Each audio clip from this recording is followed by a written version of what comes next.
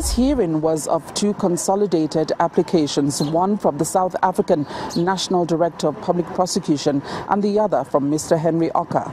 In the heads of argument, the National Director for Public Prosecutions is seeking leave to appeal against an order of the Supreme Court of Appeal that set aside 4 convictions of Mr. Henry Okah under the Protection of Constitutional Democracy Against Terrorism and Related Activities Act 33 of 2004, known as the Terrorism Act.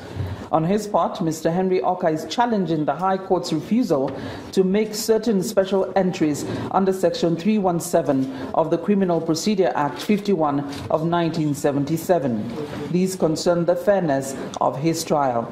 Mr. Okah also is challenging the High Court's rejection of his argument that his actions fall within an exception to the Terrorism Act. These preclude prosecution of armed struggle exercised in furtherance of a legitimate right to national liberation, self-determination and independence, and conducted within the precepts of international humanitarian law. The rejected 3 special entries include that a Mr. Osage, who presented himself as a Nigerian lawyer and member of the Nigerian Prosecuting Authority, did not tell the court that he was a member of the Nigerian State Secret Service.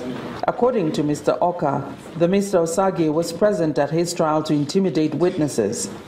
He also argues that he had not been warned of his rights to consular access under Article 7, subsection 3, A to C of the International Convention for the Suppression of Terrorist Bombings. Also, he says that the High Court should have requested to obtain the evidence for the defense from witnesses in Nigeria.